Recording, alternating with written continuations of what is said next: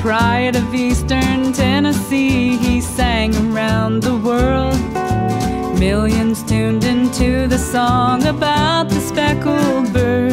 Well, he really didn't know the difference that his music made, but his mama knew, and for young Roy she prayed. Honor, pride, and mercy were among his precious jewels. His daddy taught him long ago to deem them all as tools. A song in heart and bow in hand, his fiddle he did play. A real man in many, many ways. Our humble Smoky Mountain boy, Roy Acuff was his name. He won our hearts and praised the Lord, untouched by worldly fame. Strong in his conviction about what's right, he proudly sing.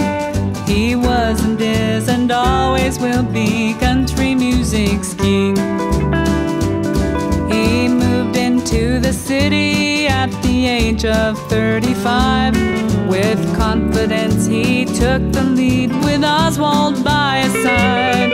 Onto the Opry stage they strolled as though they owned the night, and in George Hay knew he'd seen a future bright. The boys played in the music halls and headlined all the bills, from the country schools and churches to the California hills.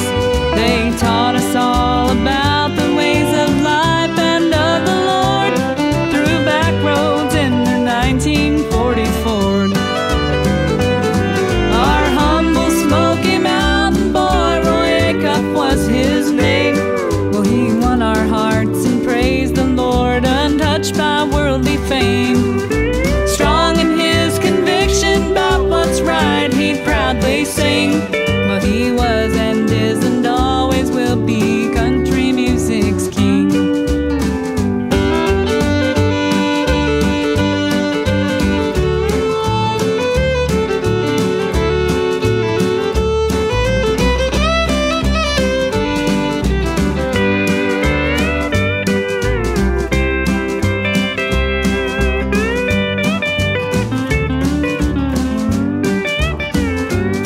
He freely gave encouragement to all who heard him speak.